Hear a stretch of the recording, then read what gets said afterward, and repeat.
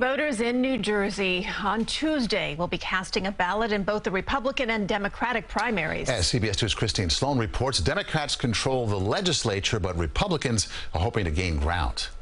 New Jersey voters we talked to say even though this is a primary election, they care about the issues. There's a lot of inequality that needs to be addressed systemically. I think the problem with the country right now is that everyone is too far left and everyone is too far right. Democrats have controlled the state legislature in New Jersey for nearly 2 decades, but Republicans believe this may be their first chance to at least gain control of the assembly. I'm sure that they'll be confident and tell you otherwise, but I'm very confident that that won't be the case. Assemblyman John McKean is former governor and state senator Richard Cody's running mate.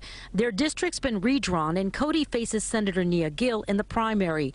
Cody's spokesperson tells us he's had health issues, but is doing better and looks forward to continuing to serve. And I've got every confidence that Governor Cody, based on his reputation, his hard work, his prowess with mental health, will be there for the next 4 years. In the 26th legislative district, a Republican stronghold, incumbent state senator Joe Panaccio and his challenger bickering over who has the most conservative record. Panaccio says the NRA endorsed him, but that his challenger, a county commissioner, is pretending he's the candidate the organization has endorsed. He didn't say they're endorsing me, but he told everybody what a great NRA supporter he is. I never claimed that the NRA was backing me. The only thing we claimed was that my rating is AQ. In all, only 18 contested legislative primaries, most on the Republican side.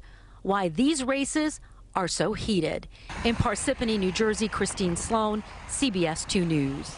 And because there's no Republican challenger in the Cody and Gill race, the primary winner is expected to take the seat. The primary election is tomorrow. Polls are open from 6 a.m. to 8 p.m. If you need to find your polling place, we've got a voter guide on our website, cbsnewyork.com.